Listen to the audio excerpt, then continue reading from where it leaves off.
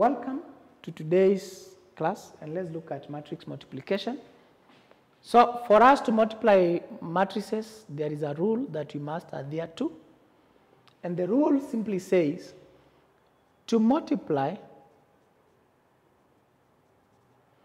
two matrices, the rows, the columns of the first matrix must be equal to the number of the rows in the second matrix. So here we say number of rows in the second matrix must be equals to the number of columns in the very first matrix. And we have an example here. If you are given A, matrix A, where as follows, which has 1, 0, 1, where that is matrix A, and you are given matrix B, which has maybe 1, 2, 0, 4, 1, 0. If you look at this matrix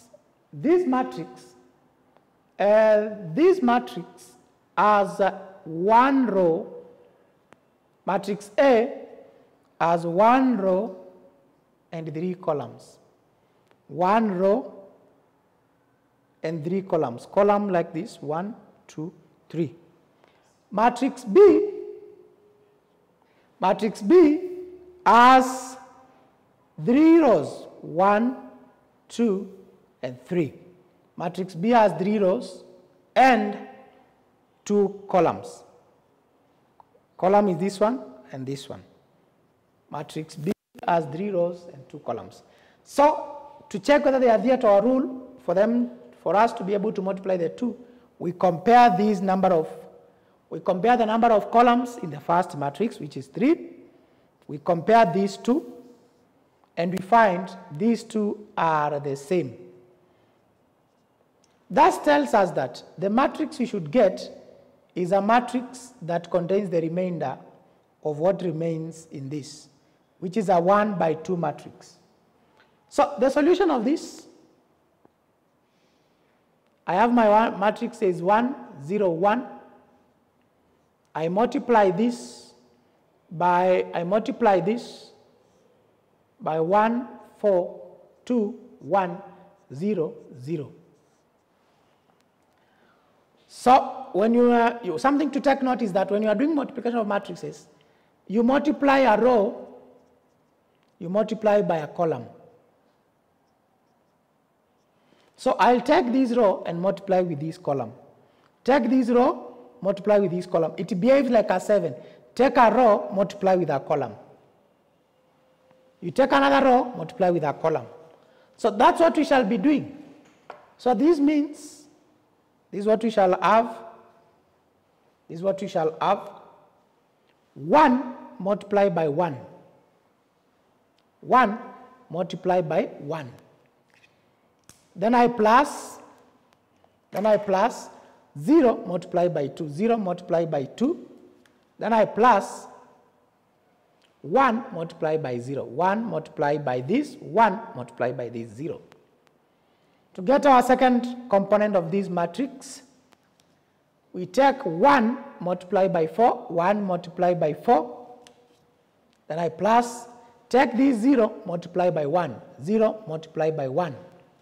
Then you plus, take this 1 multiplied by 0, 1 multiplied by 0. That means our new matrix is as follows. 1 multiplied by 1, that is 1, plus, this is 0, plus 0. The second element is 1 multiplied by 4 is 4, plus, this is 0, plus, this is 0. That means our answer is 1 and 4. If you look at this matrix keenly, you shall realize this matrix contains 1 row and 2 columns. The 1 row and column 1, column 2.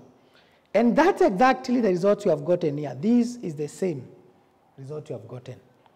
It contains, the result of multiplication contains the remainder of the number of rows and columns that remained when we tried to check whether the rule, whether the two matrices adhere to our rule. Hence our result is this.